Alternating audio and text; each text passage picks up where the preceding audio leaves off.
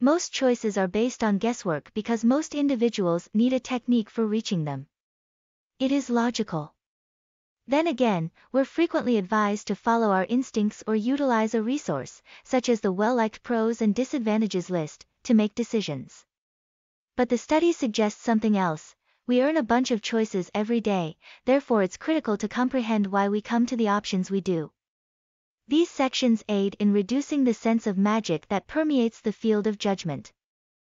They provide helpful advice on how to strengthen our decision-making process so that we may keep learning from our mistakes and make better decisions going forward. The following sections will teach you the distinction among judgments with low and substantial effect, how to evaluate your decision-making procedure, and the advantages of general relativity. Chapter 1. We make the error of assessing the effectiveness of a choice by its outcome. Consider starting a new career where everything is perfect, wonderful coworkers, a fulfilling job within a year, and you receive a substantial raise. Now think about a comparable circumstance. You take a new position, but the results are completely the opposite: unfulfilling work, unwelcoming coworkers, and, on top of it all, you're fired. You no longer have a job a year from now. Which job change was a wise move? The first, correct? And besides, you were able to collaborate on interesting projects, made more money, and avoided being dismissed. Now let us stop there, since you might have observed that this evaluation is fully dependent on the result of the decision. It doesn't tell much about the choice itself. We frequently overlook the steps taken to arrive at a choice. Typically, we can recall the outcome. Nevertheless, concentrating only on the outcomes may result in an erroneous evaluation of the statement's value. It's termed resulting to use the outcome to gauge how well a choice was. It is often referred to as outcome bias in psychology. Although it may seem logical, this cognitive link ultimately deceives us into overvaluing the part that luck played in the result while undervaluing the role that a choice performed. There are numerous potential outcomes for every choice. These results could be beautiful, hideous, or a combination of both. But whatever it is, looking back, we have a different understanding of how that result was reached. Since we are not at all evaluating the judgment processes, this results in making the same blunders or wrong choices. We are only considering the result. Would a good result indicate that you chose the right choice, for instance, if you cross a road at a red light? Not. The results have an impact on how we perceive the world. Kindness for both oneself and others may be jeopardized. We might conclude that somebody's bad luck was brought on by a poor choice. If things do not go as we had hoped, we can criticize ourselves, even if some circumstances are out of our control. The whole first approach to making informed choices, irrespective of favorable or unfavorable results, is to stop relying on results. Chapter 2. In many cases, retrospective prejudice alters how we perceive a choice, leading us to embrace a particular result as unavoidable. That was destined to occur. I knew it. They lost. I didn't realize I missed it previously because it is so obvious. Did you ever say anything comparable to yourself? Or a colleague has a special aptitude for turning out to be right after a choice is made. Once we are acutely aware of the outcome, it is simple to update our understanding of the latest happenings. We become omnipotent in the past. Or we believe that someone else possesses a cunning capacity to accurately anticipate destiny. But everything here is false. Completely mistaken. The details after the conclusion only complicates whenever it comes to gaining knowledge from our choices. Judgmental discrimination takes place when we persuade ourselves that a result was clear or foreseeable. This, also referred to as encroaching inevitability, has an impact on how we perceive our personal and other people's past choices. We begin with the consequence and go backward from there to a modified memory of what we were conscious of when the choice was taken. Undoubtedly, there are things we can't predict. It's challenging to comprehend all, particularly because we're attempting to make a choice. By incorporating the additional information we learned after knowing the outcome, hindsight bias affects our recall of the event. What ought to be done with this fresh knowledge? We create a story that makes this particular result inevitable and renders all other outcomes impractical. Although we are unable to instantly banish retrospective prejudice, we could employ a straightforward tool named an information monitor to lessen its effect on decisions made in the future. This is how it functions. Make a note of the facts and convictions that influenced your judgment before you make a decision. This contains pertinent information as well as supporting evidence. Make a note of each of the additional facts you learned after making your decision, such as what you know now that the conclusion has been determined. We could identify what data was overlooked and what percentage of the consequence was attributable to our executive proposal by contrasting this ending quest knowing. After performing this for options and choices, we'll gain an understanding of the typical indications and effects of personal prejudices. Chapter 3. When you do not collect enough information about your choices, you didn't master those. If, must, and possibly if you're like most individuals, you've probably experienced periods of magical thinking or even regret as a result of your decisions. If only circumstances had gone another way. I wish my meeting had not even taken place earlier in the day. If only I had come first before the raspberry waffles were all gone. To be honest, the past cannot be changed. It's over when it's finished. But to better ourselves as decision makers and to comprehend how much we've made judgments in the past, we must look back. Furthermore, we cannot declare one result to be the sole unavoidable option. Alternatively, we must look at numerous choices and numerous outcomes. To conclude from our person's perspective, we have to gather data from a variety of decisions. Although in fact for our choices to offer helpful feedback, it's crucial to contrast them to similar education and possible consequences, whether they be actual or hypothetical. Consider it in statistical terms. Would you believe the research that excluded other pizza joints yet declared Joe's Pizza to be the finest in the world? Count on our word alone. The finest is at Jimmy's. The same applies to assessing our choices. I suppose. We only have a confidence interval of 1 if we think of a choice as a unique phenomenon with a single fixed result. There is just one case to draw lessons from, and the reliability of our information is constrained. Performing the same actions repeatedly will help us build up our data so that we have the necessary amount for data methods. However, the majority of us do not have the capacity. We can thus utilize our minds to generate additional what-if situations to gather more information. Unfalsifiable thought, as it is called in neuroscience, involves picturing imaginary, prospective possibilities. It's a useful method to learn from our mistakes and a useful approach to contrast potential results with the result you got. For instance, when applying for employment, we can go back to the handful of questions we've previously had and contrast the results with those of hypothetical ones. What inquiries will be challenging to respond to? Are there any topics we like to keep from the reporter talking about? Chapter 4, The 5 Strategy Aids in Minimizing Influence and Enhancing Decision-Making. You just returned to your Florida home by the water to discover an offer letter in your mailbox. It's your ideal position at a business you ever imagined working for. The location is in Harvard, Virginia, therefore there is a catch. The only problem was that you detest the cold and have spent the majority of your middle adulthood doing your best to prevent the climate in Great Britain. Will you depart for Massachusetts or will you stay in Florida? Being forced to make such a significant life commitment may feel cruel, but by dividing it into 6 doable stages, you may choose the option that properly reflects your beliefs. Choose a concern initially. Then create a reasonable list of alternative outcomes. Taken into account first, accept the position. You might discover that you don't mind winter, for example. Or perhaps you come to the realization that while you adore Massachusetts, the work is not for you. Or you insist that the cold renders it intolerable.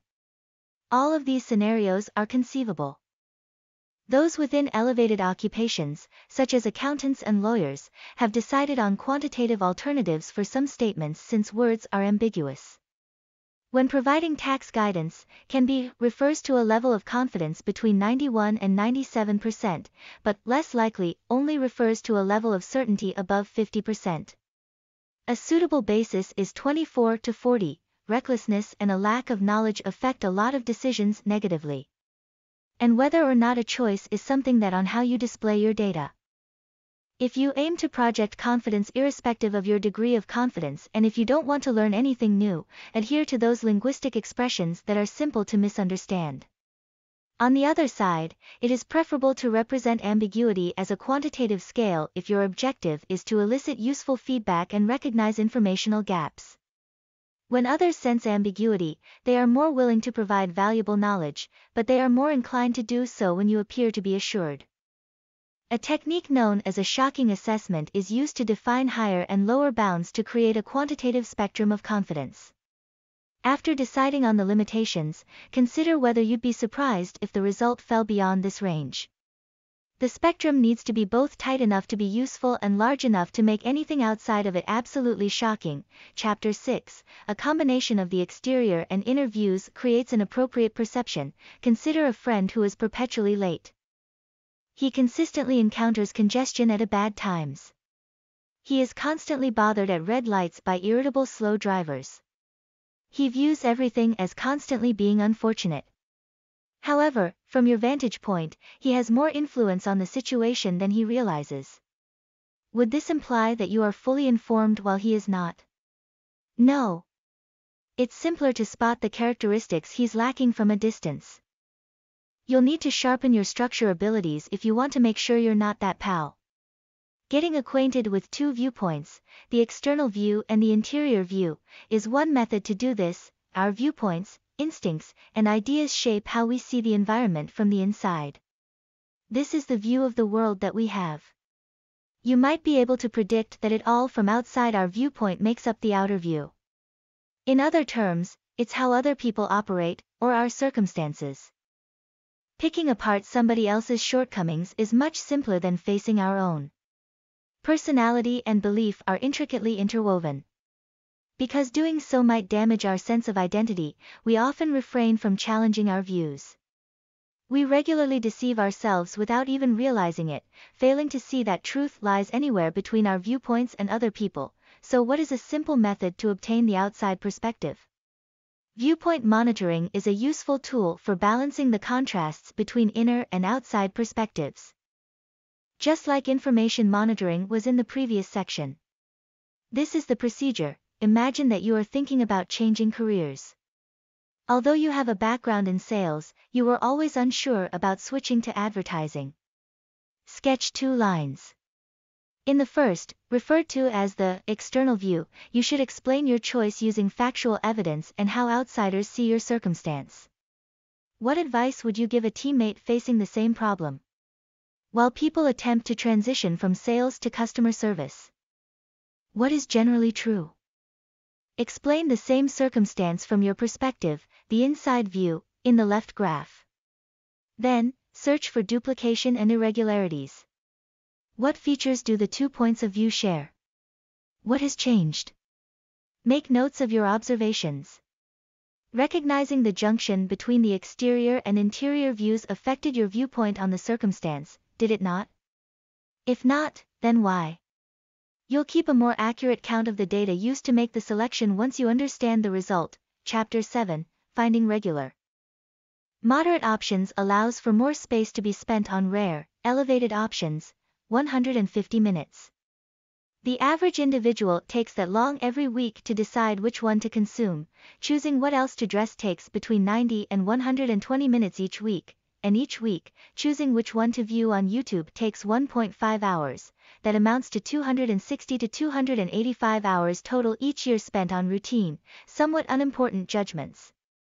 This is primarily due to performance anxiety, in which having too many options results in a needlessly time-consuming judgment call. So how might we make better use of our decision-making time? Priorities. First, use a satisfaction test that you perform on yourself to evaluate whether a choice will have a serious influence on your satisfaction 1 year from now. Proceed with the 5-step procedure indicated in Chapter 4 if the response is affirmative. If the response is no, you should decide more quickly. Repeated judgments have the benefit that they recur, despite the possibility of momentary remorse, which also takes time. The same choice can be made repeatedly while considering various alternatives and results. Examples of recurring options include picking which movie to view, taking a distinct path to work, or placing multiple versions from the same table. Several of these minimal choices are considered free because they have few downsides but many possible rewards. If the situation doesn't work out, you won't be losing anything and won't suffer any consequences. Through option layering, you can learn more about what succeeds and what does not the more choices you take. Try several activities that are simple to give up, as this is one method of choice stacking. For instance, you might go on numerous dates before beginning a committed relationship. Knowing what you enjoy and dislike can help you to better understand what you want in a committed partnership. Joining classes is another option. Music lessons are not as severe as some guitar teachers develop them to be. There seems to be a lot to be learned from passing judgment again, and the knowledge gained through taking many hard choices can also help with delayed, elevated choices in the future. Since most judgments are formed with limited knowledge, a portion of the process entails making an accurate prediction. Seeing what occurs, and using the experience to shape future predictions. Chapter 8, carefully recognizing possible roadblocks will assist you to steer clear of them entirely. Keep your eyes closed and picture the future version of yourself. It's a beautiful picture. You are prosperous. You're joyful. You've accomplished your most difficult objectives. Keep your eyes open immediately. Did it succeed? Do you exist? Has any of that been altered? The positive thoughts movement has enjoyed a successful reign. End-up-dying optimists have long argued that we can more quickly discover achievement if we can visualize it. However, recent research has begun to show that the contrary is more accurate. It comes out that thinking negatively produces results instead of thinking positively. Mental comparison is the process through which we conjure up potential explanations for failure. For almost 25 years, Boston University social psychologist Deborah Gabby has studied how expectation affects results. She has been paying close attention to the impact that both favorable and unfavorable thoughts have on achieving goals. In research on weight loss, individuals who saw themselves struggling to attain their goal of losing more than 50 pounds dropped a mean of 25 kilograms more compared to those who believed they would succeed. These results were supported by Gabby in several other contexts, including post-operative recovery durations and academic performance. The study found that even while it is uncomfortable to think about failure in the meantime, doing so enhances the probability of accomplishing a goal. Building on the fundamental notion of psychological comparison, we may also employ cognitive travel to picture ourselves in ancient times or beyond, depending on our choice. Place the time engine to 12 weeks from now. Just long enough for your experimentation with music instruction to begin. You can examine the fictional event that uses this cognitive travel and consider why it was successful or unsuccessful. This is referred to as future retrospect. You can utilize the knowledge you obtained from this activity to help you overcome the foreseeable difficulties. You have another period device at your fingertips, which psychiatrist Alan Klein refers to as a premortem. This necessitates coming up with reasons why a given aim will collapse before when it starts. Retrospective enables you to avoid predicted difficulties the whole first moment. Companies regularly conduct retrospectives to prevent repeating the same errors in upcoming projects.